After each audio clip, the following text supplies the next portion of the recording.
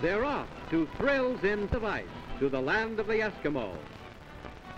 With a wet sheet and a flowing swell and a wind that follows fast, that fills the white and rustling sails and bends front mast. And bends the gallant mast, my boys, while like the eagle free, away the good ship flies and leaves the mainland in the lee. Yes, to the coast of many lands, Nova Scotia, Newfoundland, Labrador, with our bow-headed Baffin Baywards.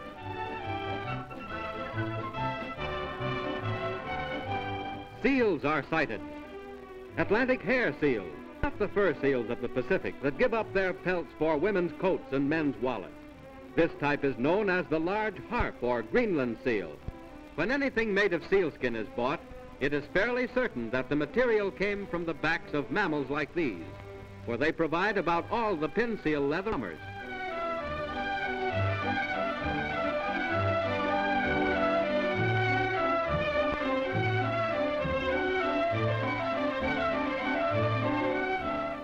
For Newfoundlanders, sealing is a major industry and a hazardous one.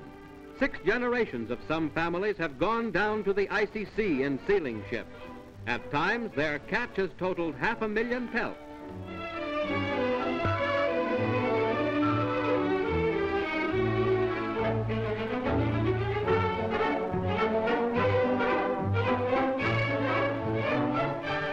They're headed north. Ice is sighted. Small ice floes float away from parent fields and bergs. Possibly these were giant icebergs once, and have dwindled and melted to smaller size in the waters of warmer straits.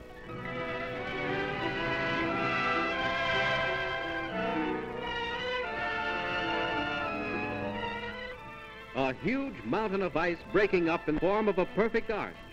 Nature is the architect here, bridging, tunneling, and shaping great floating cathedrals, whose walls are alabaster-like in the light of the Arctic sun.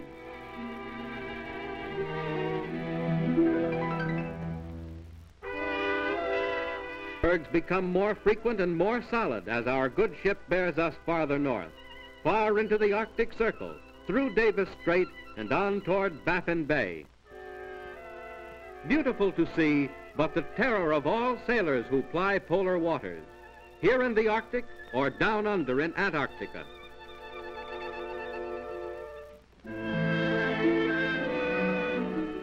Constant vigil must be kept. The reflection of this berg in the sea is deceptive. It mirrors only that part that floats above the surface and hides the mass that lies beneath. For only 1/9 of an iceberg is visible above water. 8/9 of these monster vagrants are unseen, lurking like submarines with their greater bulk out of sight. Bergs have been seen 300 feet high above the surface, which means they extended for 2,400 feet undersea. By day or by night, awash or at anchor, bergs and clouds contribute their part to breathtaking sunscapes.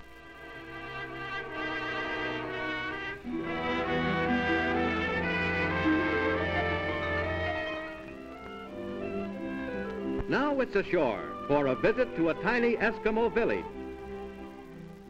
The word Eskimo is said to mean raw flesh eater. The way they're enjoying this walrus seems to prove it.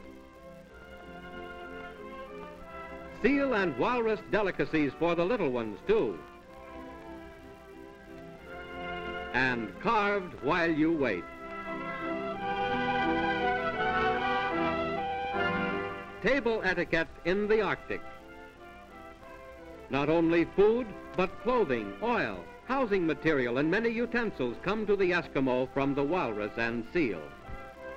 A jolly, good-natured race, intelligently adapting themselves to the rigors of a wintry clime, our Eskimo enjoy a different kind of feast aboard ship. No, it's not blubber, but it must taste good from the looks of that bowl. Contentment personified. A sail again. They sight a bear.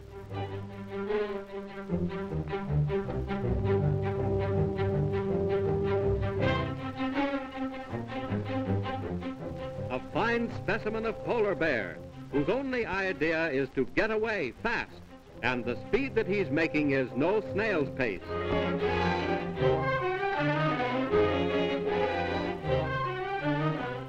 Time out for a breathing spell and a chance for out ways of escape.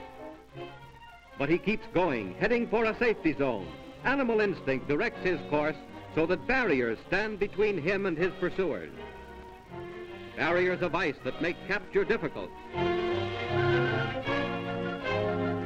Or a white background against which his white coat is not easily seen. Relentlessly the pursuit continues. Watch is kept as the sturdy ship plows on.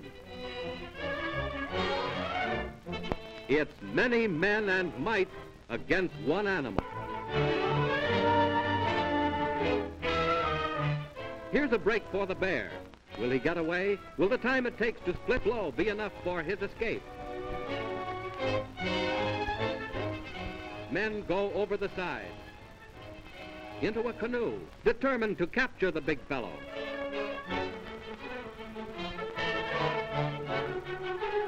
A tiny craft in canyons of ice. Abandoning the big ship, the chase is taken up in a shallow bottom boat that can follow him wherever he goes, and as fast, too, through channels that are silver strips of the sea.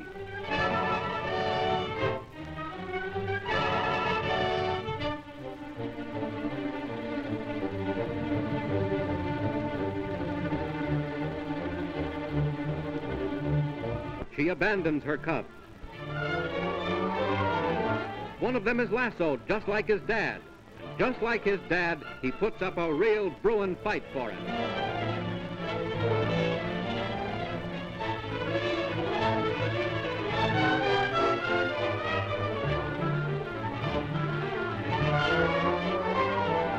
Look at the little fellow. Those paws have sharp claws, and the men in the boat know it.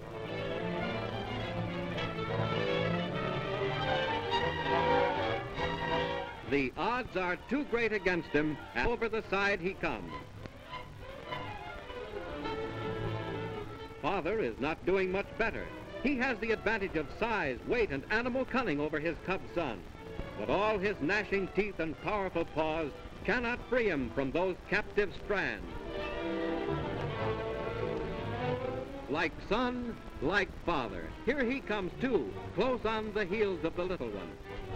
Hundreds of pounds of fighting mad bear, ready to tear his captors apart, caught in a plight he can't figure out. It looks all over now.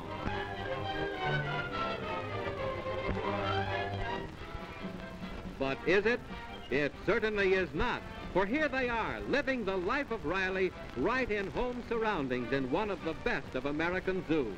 Their reward for our Arctic thrill.